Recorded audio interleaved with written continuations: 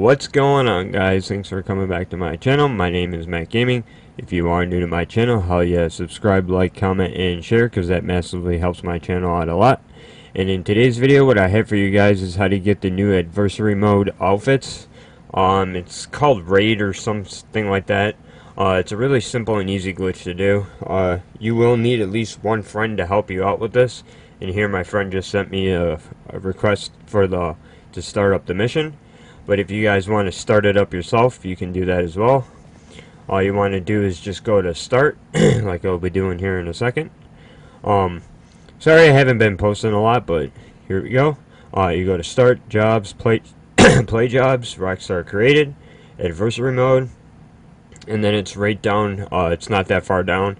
Just go to Dawn Raid, there you go. But here I'm just going to join my friend's mission. This does work for Xbox One and PS4, so you can do it on either one. I'll tell you how to do it. So once you accept the mission, you just want to join it, or either join it or accept your friend's message, request or invite. And here we are. So we're going to start it off. For this one we did, you can get the orange or the purple one, but I don't want to jump ahead. But here we're just going to start it up. And then once we load it up, I'll show you what you have to do. So here I was on the purple, which I wanted actually the orange one, so we just switched teams like so. And there we go, I'm on the orange team. And then all you want to do, you could just play one round, that's all you're going to need. So once you load in, you'll be put on a cargo bob. And once you see your character and everything, as you'll be seeing here in a second. Like I said, it's really simple. All you want to do is hold down your interaction menu, like I am right here. Go down to the actual, sometimes I get this, illuminated clothing, and just spam that for about 15 to 20 seconds. For Xbox One, once you do it for about 15 to 20 seconds, all you want to do is idle out, and then it'll restart GTA for you. That's what you want to do. You want to get idled out. For PS4, I'll be showing you guys how to actually do it here in a second. Once I like to do it for about 30 seconds, just so I know I actually get it right.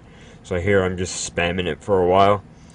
PS4 is a little bit different and a little bit faster than the Xbox One, but here you want to hold down your PSN button and then start up Netflix, or you want to start up Hulu or any of that, and here it'll suspend your application. You just say yes. And then just hit back and then load up GTA again. As you can see, it'll kick you from the session.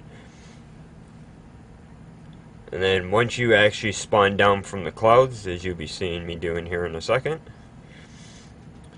Yeah, I like to keep all my gameplay in so it doesn't, some of it, I did fail the first time. I forgot I actually forgot to install Netflix.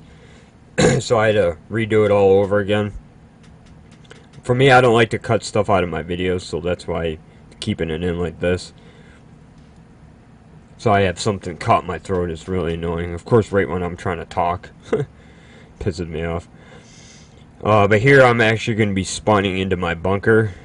I forgot to change my last location, so here I am spawning into my bunker. And as you'll be able to tell here in a second, I will actually be wearing the Adversary mode outfit. So all you want to do is just simply go up to your closet or in your apartment if you're there and just save the outfit. You could do some modded things for it, so hopefully you guys enjoyed it.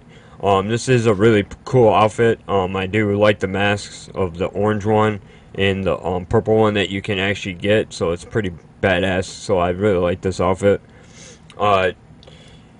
I know there's a new money glitch for the director's mode, but I actually know a new duplication glitch, which I'll be posting that really soon. And there's a new off the radar glitch, which is pretty awesome as well. So make sure you guys go check that out once I upload it.